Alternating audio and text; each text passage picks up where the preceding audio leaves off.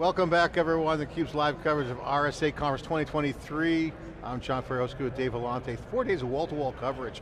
We're in Broadcast Alley where the top publications are here in the security industry that have been known and covering all the best angles. Of course, SiliconANGLE and theCUBE is here. And this is our wrap up of day two. We bring the insights and try to wrap up kind of our observations, analysis, commentary on the big news, the keynotes, and all that's happening in the security industry. And Sarbjeet Johal is with us. He's an influencer, part of the theCUBE team, always coming on as a guest analyst on his own business. Sarbjeet, good to see you. Thanks for coming on. Good to see you, John. Yeah, good to see you, John. So we have, we're on Sarbjeet. Good to see you too, John. Haven't seen you all day. Just call me, you can call me another name if you want. So Sarbjeet, you and I were on the floor. We checked out the Palo Alto Networks, Tenable, all the top booths. It's packed. Floor's unbelievable. Floor's on really fire. Action is popping here. Day two, obviously, yesterday was kind of day one officially, but the keynotes were at the end. It was kind of a kickoff day. This is kind of day one. I call it the day one. They said it was day zero. Today it's full throttle. What are you seeing? Yeah, actually, it was super busy when I came around 11 o'clock. There's so many vendors, like we know that, like the security is one of those areas where the number of vendors is like, there's a long sort of sprawl. So 4,000 plus, I'm hearing, right? And they have divided, like normally they do, like on the south and the money's flowing and the here. West side, right? So those two halls, and in between those few sort of cubes, you can call it. It's like wallpaper. Yeah, right. All the small startups. Few vendors in between, they are benefiting from it. You know, that used to not be the case. It used to be empty in between north and south, and now it's just full. That wasn't connected before. That was not connected. There's only one little tunnel on the other side. Now they blew it up open. For last two times I was here, like it was connected, but there were vendors there. There were vendors. And FBI, I saw FBI and NSA there as well. So, like, there are country-specific, areas. Spain is there, big presence. Well, let's get in. We don't have a lot of time. I want to get into the meat. Yeah, sure. You guys are the analysts. I'll ask the question. Yeah. What do you think is the most important story that you've seen here in day two, Dave, and Sarbjeet? I mean, for me, it's like the more things change, the more things stay the same. The one big difference is obviously generative AI, but nobody has been able to confirm when you talk to the threat intelligence folks, at whether it's Mandiant or Unit 42 from Palo Alto or anybody, there's no clear evidence that generative AI, large language models have been, that there's clear signatures in recent hacks. And we know what's happening. We know when people on the dark web, they're saying they're talking about it, what's best practice, how are you using it, but there's no clear evidence in the signature yet. Yet is the operative word. What's your thoughts on the most important? Yeah, I analysis? think yet, that's a keyword right there. Like, for how long we have ChatGPT out? Like a couple of months, right? 150 days, maybe? So the bad guys, they got their hands on when everybody else got their hands on, right? So they didn't get their hands on to it like before, like 2 months ago. So they will catch on. And also, actually, I was thinking when I was coming here, like, I think the bad guys were very busy with the crypto side. Like, that was their low-hanging fruit. They were hacking. You mean covering their tracks? Yes. Yeah. Like, will you rather go for big crypto money or these small little, like, deals with hacking a school district or something, right? So I think as crypto winds down, which I think it will, US is after it, and so many other countries. We saw the Coinbase news. Crypto is not going to go down. We know that. Okay, well, I'm in the other But you're saying crypto's dead. Not dead, but it will gradually sort of go down. Even the stable coins are suffering. Let me ask you a different question. Will Bitcoin 10 years from now have a larger or smaller market cap? Smaller. Yeah, here, what do you want to bet? If I'm still around, we'll bet the nice dinner. Nice dinner, yeah. If the loser has to pay in crypto. Yeah, but I also spoke to a few people here. Like, I was of the view that we will use our relational data, like you can call it on threat intelligence, and all kinds of data is sitting in relational databases as well as it's sitting in our logs. But I am learning that the ChatGPT-like models are not very good with relational databases. They are good with the conversational sort of text, if you will, and or images, and or yeah, but that's ChatGPT. Yeah. Right? There's going to be other foundation models that perhaps are going to be able to solve that. Yeah, But also ChatGPT is only one form. There was hackers, we had some guests on earlier, I asked the question, and there was there's other machine learning and AI prior to this. Yes. So the hackers probably had their hands on it at least 6 to 8 months earlier. At least some of the primitives on the foundation. You heard what I said to models. Wendy Whitmore, I said, AI was invented in November of 2022. No, actually it has been there for a long time. Of course, right? And then this gang which came from University of Toronto, they have been working on that for a long time, and Google Research has been working on for like years, if not decades. So AI is not a new thing, and Amazon has been using AI to throw products at us for almost 2 decades. Well, I think I'd like to get your thoughts on, because one of the things we've been talking about on theCUBE, and I've been interviewing on my one-on-ones, Dave, asking the question, what's going to be disrupted? This is a show that I won't say is old, but it's been around for a while. Supercomputing's been around since 1988. But I think there's going to be a handful of these vendors out there that won't be around in a couple of years.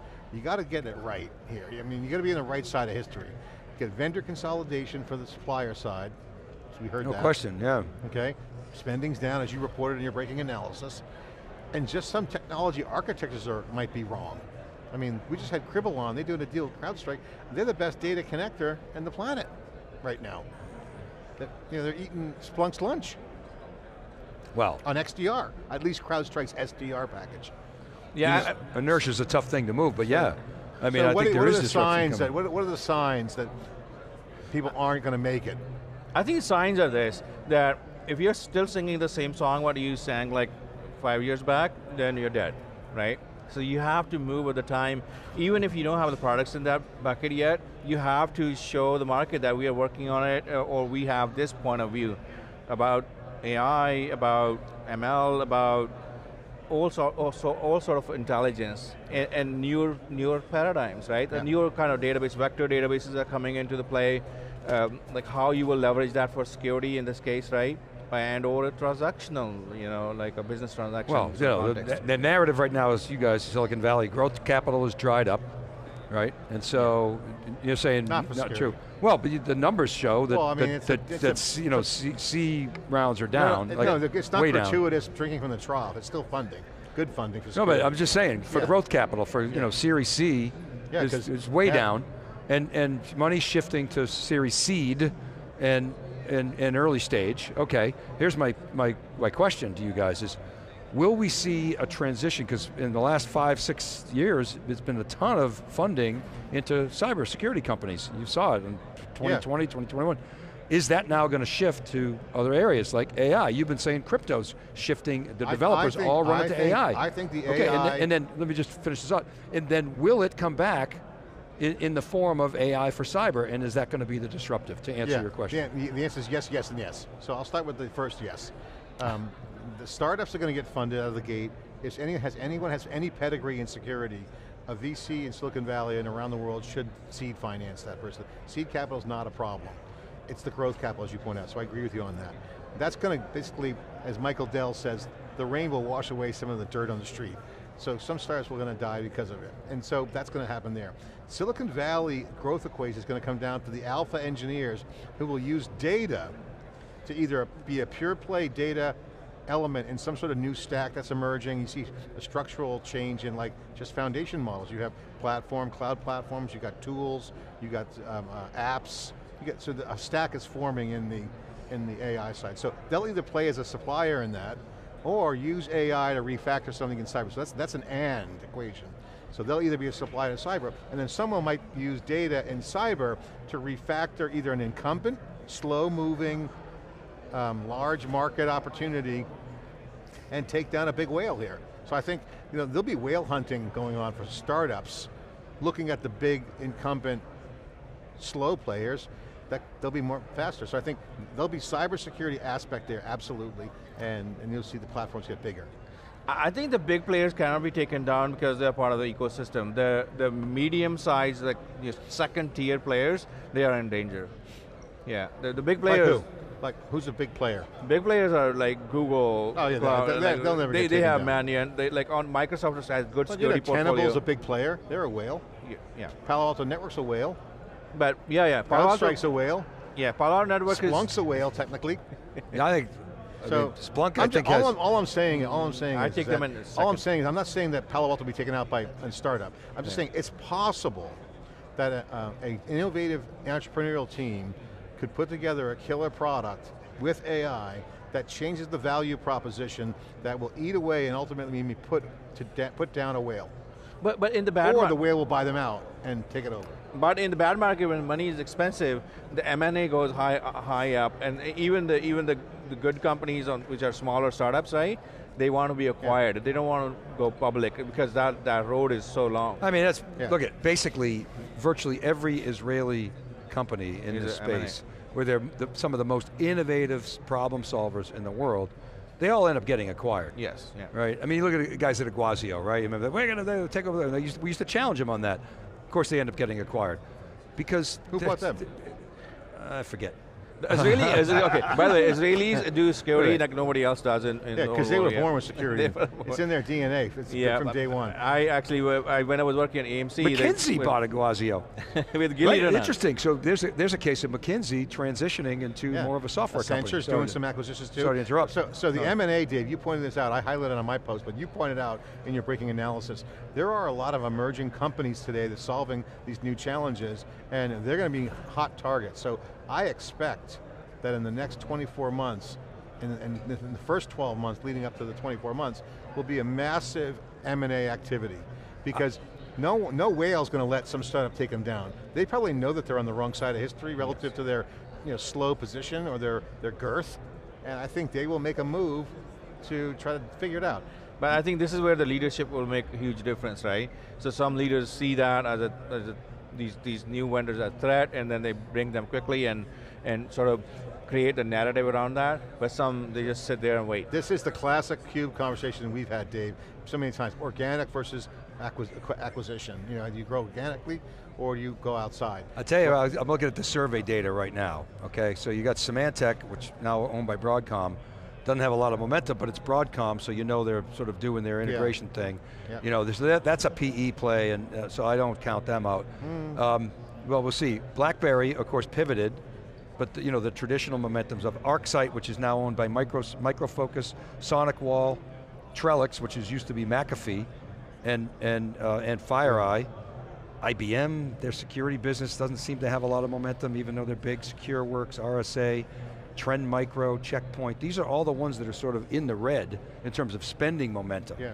Right, and you flip that, there's a lot of folks in the green, CrowdStrike, Zscaler, Okta, Microsoft obviously, CyberArk, SailPoint, Illumio, Cloudflare, Datadog, Palo Alto, Fortinet, that's where the momentum is. These are companies, according to my sources, that are telling me, there was 2 companies on there, I won't say their names, but you mentioned them, you don't have to say them again, people can look at the tape.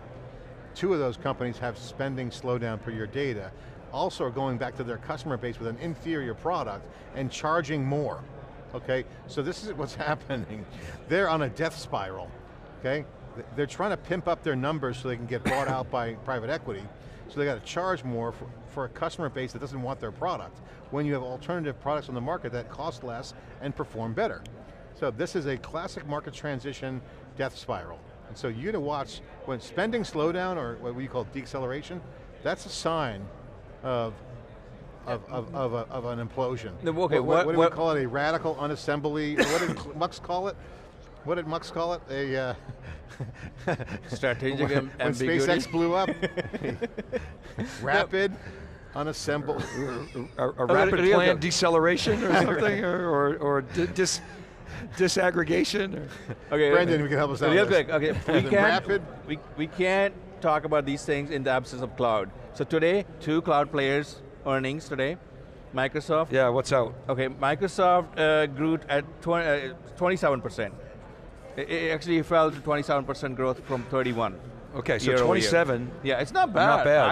I thought it would be Well, like. and who high else single. announced? It was Google. It was what- called what a was rapid. GC It was called a rapid unscheduled disassembly. That is the term that Elon Musk PR team used. But when still faster. SpaceX. So you're talking Azure? Azure actually grew at 27%. 27. It fell And from what was- 31. And what was Google? Let's take a look at the Google one. So remember, you remember while you're looking that up, Yeah, yeah. so what happens is, so Google will report Google Cloud, but not GCP. Yeah. And then they'll make statements about GCP, and they used to say GCP grew significantly more than Google Cloud. So All right, Google. guys, we got to wrap it up right there. Yeah. We got a clock, 5 o'clock's hard stop. Sarbjeet, thanks for coming on. Thank you. Dave. Oh, bummer. Google, Okay. Google did actually a little lower. What was the number? It was 7.45 billion versus 7.49. So it was lower than what 7.45? versus 7.49. You got 30 seconds Wow, to finish flat. finish Okay, that point. so you're basically flat. Bottom line, last 30 seconds. What do you got? So, listen, cloud decelerating growth, and word is Amazon's going to come in next quarter around 10%, people are forecasting, but as we talked about, they're going to customers being proactive, locking in the long-term value. That's their play. And you see the same for security. I think cloud is slowing down, but it's faster, still faster than on-prem, and the security, it changes the security posture, and a lot of companies which used to provide on-prem security, they need to rethink All their right, business that's models. day 2. We are here in the broadcast alley. The top publications come here. Of course, we're the last ones. We're going to go to the last second. Everyone else has left early to go to happy hour. Not theCUBE. We will do whatever it takes to get that story. Check our podcast out. Check out the breaking analysis. We'll go to the last second possible to get the stories to bring to you. Keep watching theCUBE. We'll be back tomorrow for day 3. Thanks for watching.